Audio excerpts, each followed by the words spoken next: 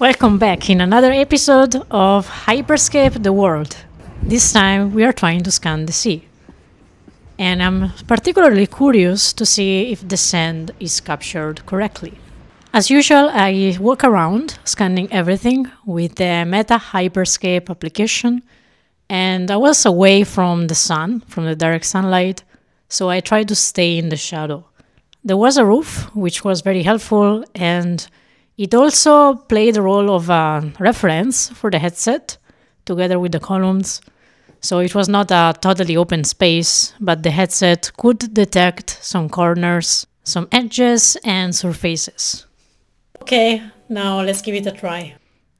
As usual, I launched the Meta Hyperscape application. And here we are. The view is pretty cool. It was able to detect all the palm trees and the sand, although the sand, as you can see, is not very well defined. So it doesn't have that granularity, which is typical of the sand. It's more about the color and a little bit of texture, as you can see here.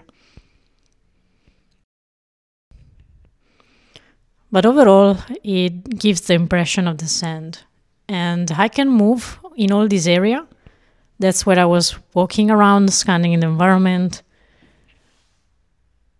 I can see also the wood in the roof. And I can see the sea far away.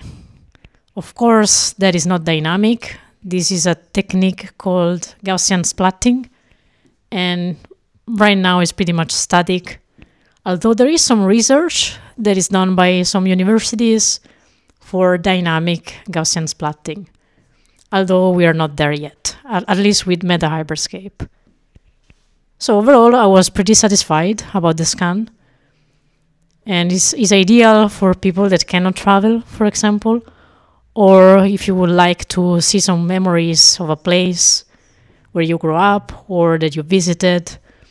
And yeah, so if you want to see this place, I put a link in the description of this video. Remember to save it and like it. And I will find a way to share these scans with you. Right now, I think they're not public, so I will have to invite you to explore them.